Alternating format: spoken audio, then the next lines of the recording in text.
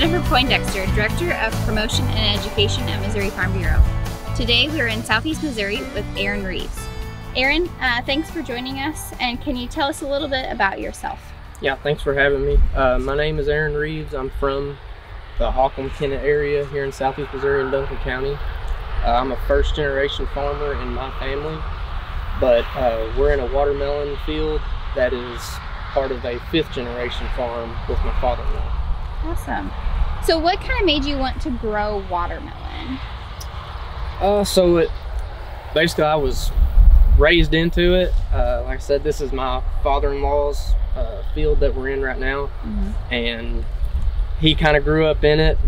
The first kind of record that we have of his family farm growing watermelons was in 1935.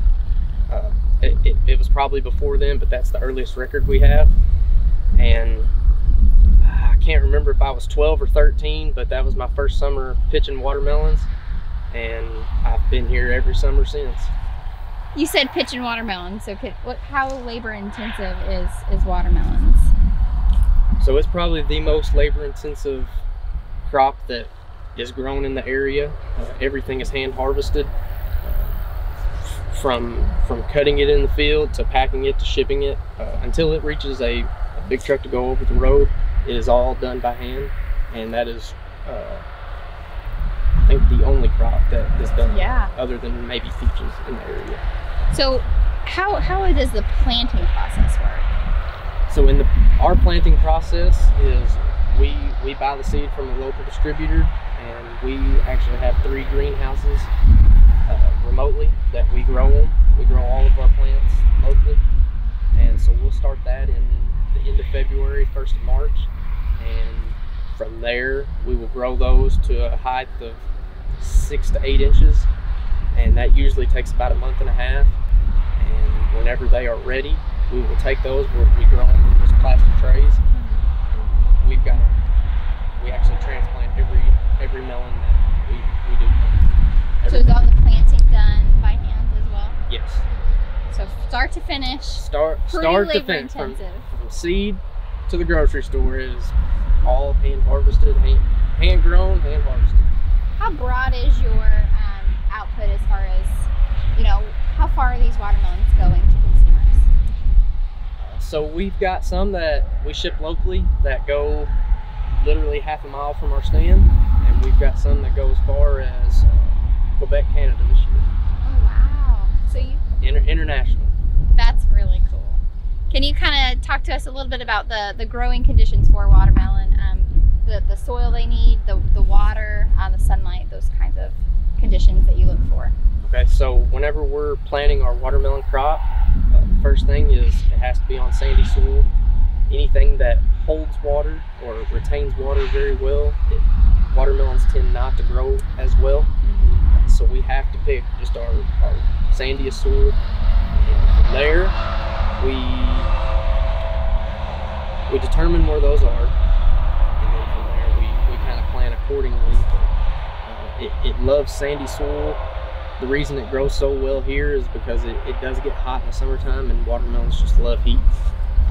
So we've kind of seen that some crops have irrigation to them. Do you irrigate this field, and if you do, how is it irrigated? Yeah, so there's 2 different ways we can water watermelons.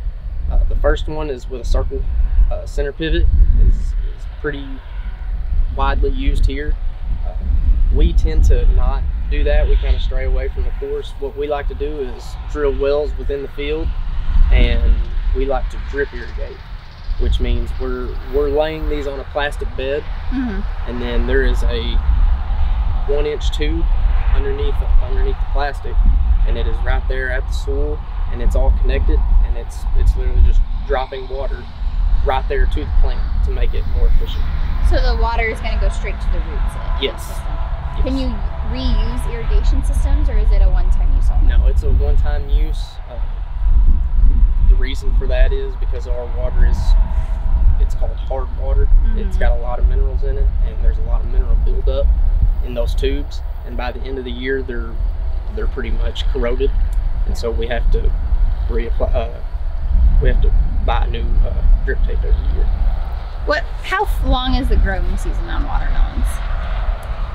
So the growing season is typically 4 months or so. Obviously everything depends on the weather, but typically we plant it in March and April, more towards the end of April, and then it'll grow clear up until some of these vines just give out on us. Sometimes it could be 4 months, sometimes it could be 5. So I know there's probably been kids going to county fairs and they see blue ribbon watermelons. What's been the largest watermelon that you guys have grown? Without kind of looking back, I know for sure last year we had a couple of 120-pound watermelons.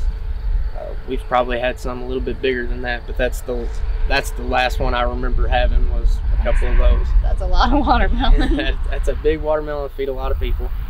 So if we kind of look at like the parts of a plant on a watermelon, can you kind of walk us through the root system, where the watermelon is really going to grow from, and that process that takes? Okay, so the watermelon, the plant itself is, like I said, underneath plastic. We lay plastic mulch down and then plant into that. Root system is very deep. The roots will just grow straight down so they can get as much water as it possibly can. Is it a taproot? Yes, it's got one deep taproot and a lot of fibrous roots that branch out from there.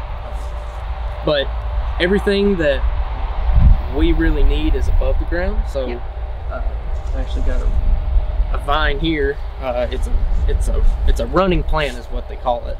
And if you plant a watermelon plant, it may grow 8 feet out in each direction. It's a very, very large plant. And what it does is it puts on runners like this, a running vine.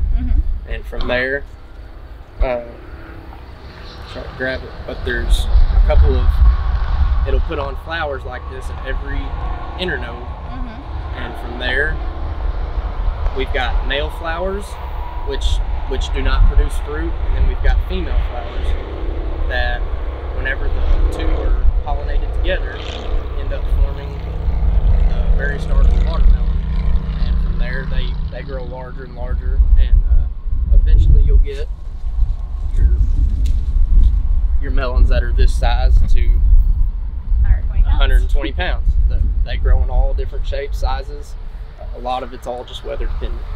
So can more than one watermelon grow per vine, or is it a one deal? Yeah, so for every flower you see, every female flower, there's a potential for one fruit. And typically what we like to do is we like to get 7 to 8 watermelons per plant is our goal. And we've been very successful in doing that. Good. So you talked about pollination. How important is pollination for you guys, and how does that pollination take place? So the pollination is done, like I said, we've got male flowers and female flowers on the same plants. The wild thing is we've got seedless watermelons that we've got out here scattered along with seeded. The seedless watermelons actually do not produce any kind of viable pollen. It's infertile, what we call it. And to get seedless watermelons to grow, they've got to pollinate or cross-pollinate with the seeded watermelons. The way we do that is part of it's done by air, part of it's done by, stray pests running around and knocking pollen off and pollinate with the other. But what we like to use is honeybees. And we've got one hive out here per acre. Typically we just strategically place them, and that's how we do the majority of our pollinating. It's really neat. So you kind of mentioned the honeybees pollinate. Do you bring those in, or do you guys raise honeybees? How does that process work? Yeah, so right up the road, there's a company that is contracted out, and we tell them how many acres we're going to have, and they grow that many hives of bees for us, and they'll put them out, and it's kind of a twofold deal. It's a win-win situation. So you're not receiving the honey from the bees? We may get one jar of it, but we still have to pay for it. So can you tell us, like, how many acres do you have of watermelons, and what kind of, how hard is it to get those acreages in? So this year we've got almost 320 acres of watermelons, cantaloupes, and honeydews, and that is spread out from here in Kennett all the way to the north end of the county in Malvern. What we like to do is kind of spread it out just like that, to spread your risk, obviously. But it's, like I said in the beginning, it's a very labor-intensive practice. We have a slew of people that come in and help us. Some are from the H2A workers, some are local, but it's a 24-hour job while the melons are getting prepped and ready for transplanting in the ground, all the way through the end of harvest. So this is bigger than just a family operation. You're going to be hiring yes, a workforce absolutely. to come in. The scale we're at, it does have to be a little bit larger than your average family coming out here and loading up a truckload of melons. So a lot of people are going to try to grow watermelons at home in their garden, and they may get 5-6 watermelons a year. What some of the challenges you face being on a bigger scale and farming solely melons? So like I said before, the biggest issue is labor. Yeah. It requires a lot of attention to detail, which becomes hard at a large scale. It is hard to do that, especially when you try to mix in other crops that you're growing, cotton, corn, soybeans, just like we are. But that is the biggest thing, is taking the time, coming out here. It's a very delicate crop, so it requires a lot of attention. You kind of have to be on top of your game rather than being behind the 8 ball. Mm-hmm. And so that's been our biggest hurdle, but we try every year to be a little bit better and a little more efficient. Do you have to come in and do any like spraying? Are you constantly looking for bugs, or does that not affect watermelons as much? Yeah, so being close to a cotton field, the bugs come from over there. After a farmer sprays those, the pests have to find somewhere else to go. They just like any other flower, they will come over here and try to invade here and get on these plants. So what we have to do is we kind of have to combat it ourselves and come in and spray every once in a while. We'll spray for bugs. The biggest thing we spray for is diseases, though. Yeah. Fungal diseases, viral diseases. We spend a lot of time out here looking at plants, looking at the leaves, looking at the fruit itself, making sure there isn't any virus or diseases out here, because if so, they spread like crazy. Yeah. Do you have any issues with pests that aren't bugs, maybe coons, deer? Yeah, we have our fair share of raccoons, coyotes, rabbits, anything that likes to munch on leaves and fruit. That they get out here and they have a good time. The crazy thing is, though, we use those as kind of telltale signs for us whether a crop is ready to be harvested.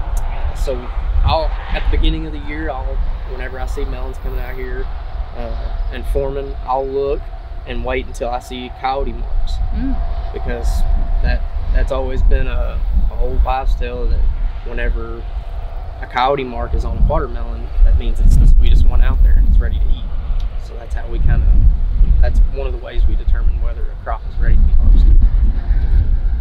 So you talked about you're a first generation farmer, and I'm sure that comes with its own obstacles. Can you kind of tell us what made you so interested in farming, and how being a first generation has really been for you? Yeah, so like I said, the way I got into it was I came out here whenever I was 12 or 13 and started pitching watermelons and cantaloupes for my girlfriend's dad, but now my father-in-law. And I've been out here every summer since, and this will be my 15th year out here handling watermelons. Every year I love it more and more, and just recently I decided to start kind of doing this on my own. And it does come with challenges, because you know, you weren't born into it. Yeah. That's one of the big things. But there's a ton of resources and a ton of help out here along the way, and without them, I wouldn't be able to do what I do, and so I'm extremely thankful. Good. So, you know, kids and consumers obviously love enjoying a good watermelon, especially on a hot summer day. But what is something that you wish consumers knew about agriculture, about farming, or about watermelon farming? Just it's nice to be appreciated. Not just me as the farmer myself, but you know, we've got people harvesting back here behind us, and just to know how much labor, how much goes into getting a crop in the ground and getting it to your local market where you buy it is it's not just, oh, let's go out here and have fun. It's not all fun and games. There's a lot of hard work that goes into it. So, you know, here in this field I can see a few watermelons.